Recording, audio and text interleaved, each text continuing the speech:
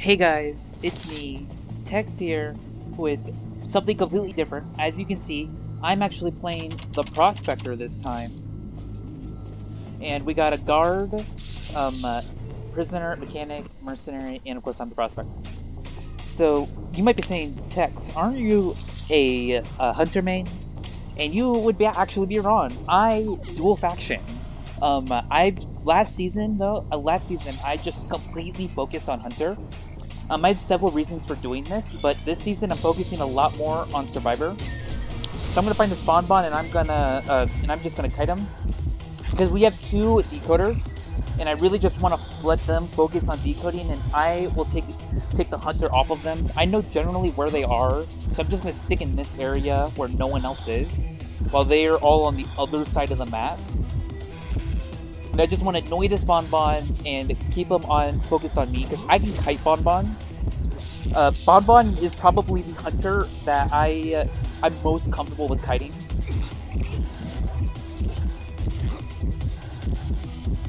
But yeah, but I'm just gonna keep on. I'm gonna stun him right here, and I'm basically the whole point of doing this is to annoy him and piss him off as much as possible, just to keep him on me. I don't want him going to anyone else. That's a good blink from the Bonbon right there. I could have predicted it, but I didn't think he had blink. I thought he'd have like peepers or teleport. Honestly, at this point, I thought he'd have teleport, but he doesn't. He has blink, so I'm just gonna keep him on me. I've already assessed how good of a Bonbon I think he is, and so I think I can kite this guy for 5 ciphers. And honestly, I could have, but he's gonna leave me here in a bit. So I'm just gonna keep him on me. I get a really good stun there, and he has yet to bomb me. I don't think he actually bombs me this whole match, because I know how to dodge those bombs really well. Because of course, I play Bonbon. You'll have seen me play Bonbon. But at this point, he's gonna be like, "Fuck this," because he knows he can't get me, because he's just having the hardest time kiting me. So I'm just going to. At this point, I'm decoding. He finds the mercenary. And so he has yet to find a single decoder, so they've just been decoding this whole game. And so at this point, the mechanic's going to do a really good job hiding here, and it's going to just keep the hunter occupied.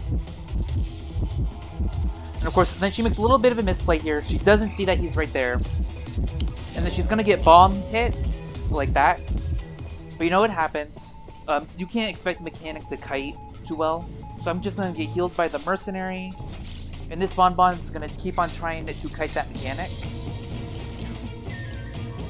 And so the mechanic's going to go down, but she does a really good job dodging these bombs. This is a good mechanic, but unfortunately she doesn't get that last one. But oh well. I miss as you can see in the background there, I miss that what do you call it, magnet, which you know what happens.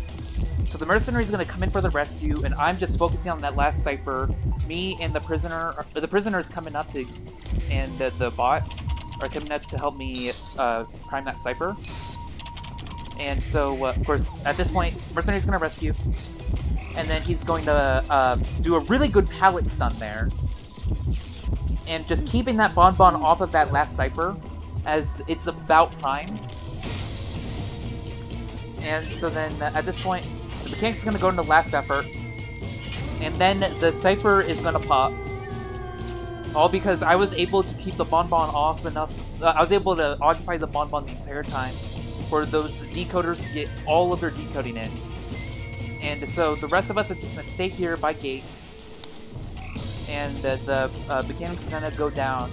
But you know what happens? You can't expect 4-mans all the time. And so then the Bonbon's finally gonna chair her for a second time, and he's gonna take her to basement, while the rest of us are just over here chilling. But I'm ready for that teleport. I think he's gonna teleport, but he isn't able to. We open the gate, and that is gonna be GG. And I hope that all of you enjoyed that. Thank you very much for watching. And I hope y'all aren't here just for Survivor, because they do dual faction, and I'm gonna play a lot more Survivor this this season, especially since I now own a competitive guild and they expect me to play Survivor, so I'm gonna really rank up a lot more Survivor this season. But yeah, expect more Hunter gameplay eventually. I'm taking a bit of a break, but yeah, I'm gonna still post what I can whenever something interesting pops up. Yeah, I hope you all enjoyed that a lot. Thank you very much. Goodbye.